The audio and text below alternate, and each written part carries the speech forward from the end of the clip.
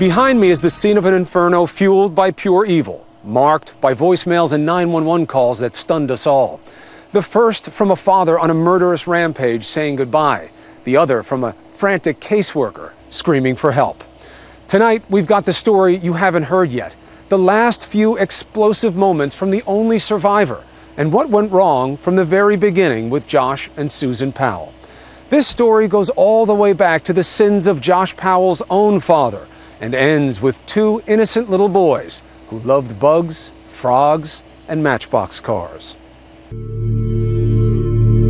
I did everything I was supposed to do. I did everything right, and the boys are still dead.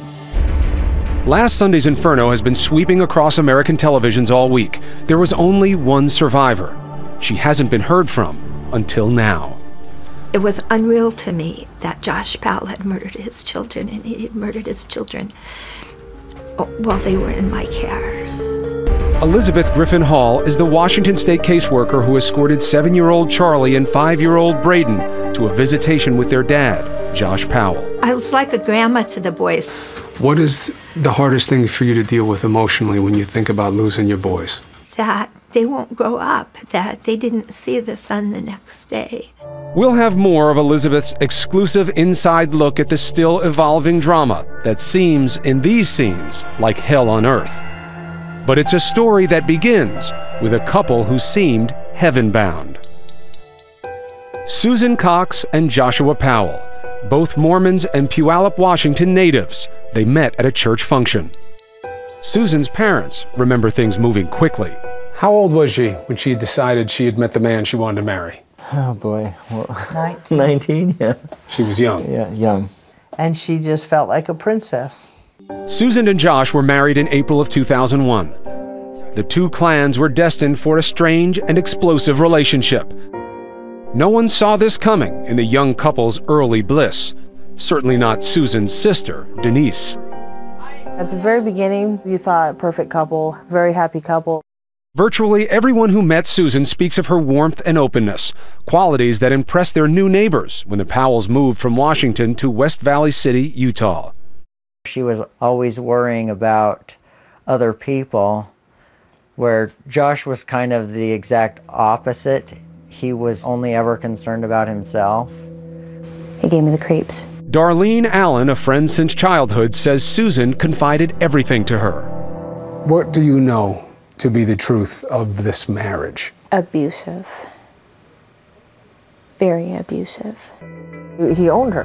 He pretty much told her what to do when she did it. Did she think about leaving? Oh, yeah. Come here, Charlie.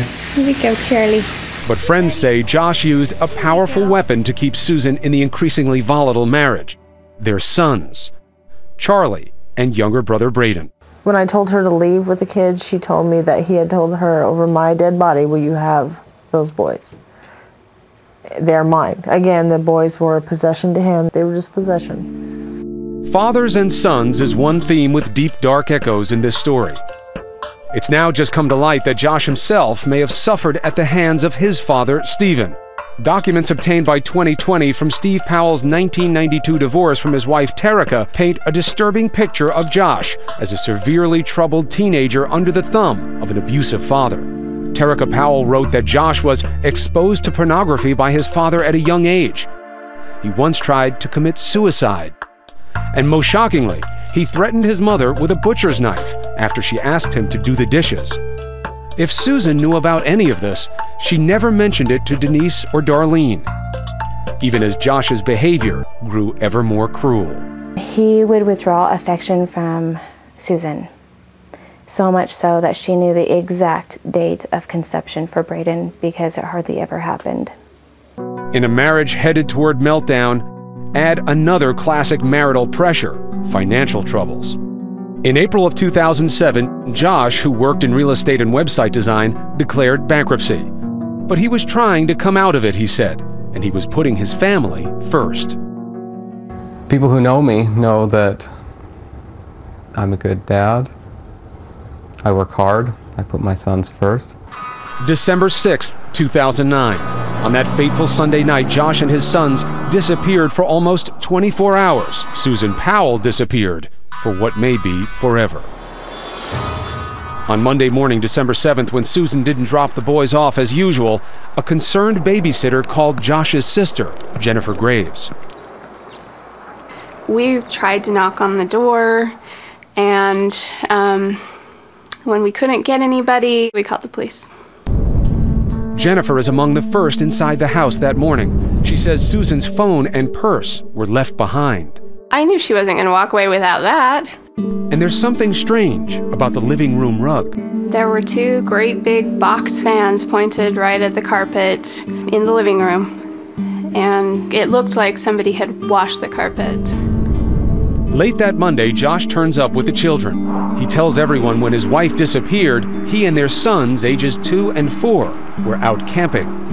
What time did you go camping? I got out to a pretty late start. 9-ish, something like that? No, it was later. Adding to the suspicion, Josh Powell doesn't get around to calling Susan's parents, Chuck and Judy Cox, until 2 days later.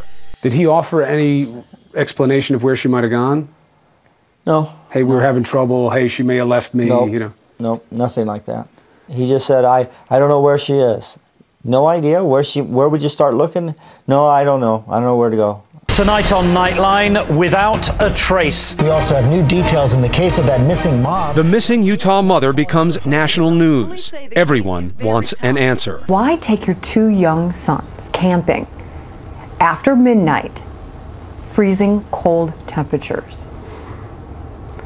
Well, we just go out and do things that are fun. Police name Josh Powell as the only person of interest, but they stop short of calling him a suspect. Then, he disappears himself. He packs up the kids in the house and leaves. How do you take that? He knows she's not coming back. She's missing and he moves a month after? That's ridiculous.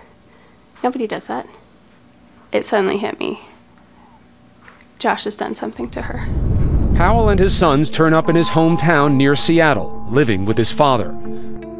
Josh is through talking to cops, but not the press. Did you kill your wife? No. Did you have anything to do with the disappearance of your wife? No.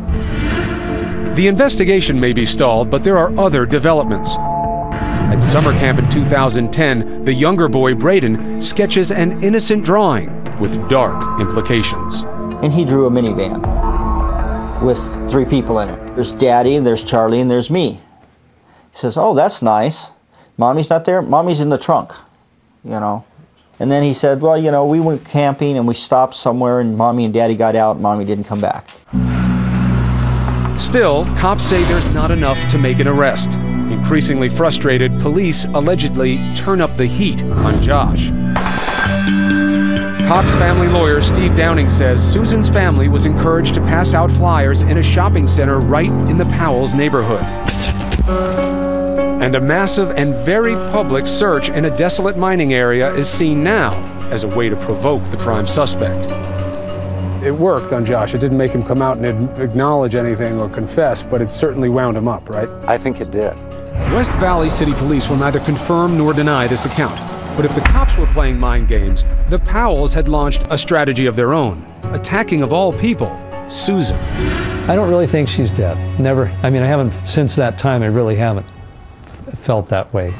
In this stunning interview with ABC's Abby Boudreau, Josh Powell speculates his wife may have led a double life, that an illicit affair, not foul play, was at the bottom of her abrupt departure. Has she ever been unfaithful to you? Never that I know of. Then why do you think that she would just run off with another man? She's a very sexual person. Powell and his father go so far as to implicate this man, 30-year-old Stephen Kutcher, who coincidentally disappeared just days after Susan. Although Kutcher was last seen near Las Vegas, 400 miles away from West Valley City. Was there any chance that was true in your mind? No, I actually wanted to vomit. It made me sick. Ridiculous. Just ridiculous. Both of the police departments looked into it, said there's absolutely nothing there.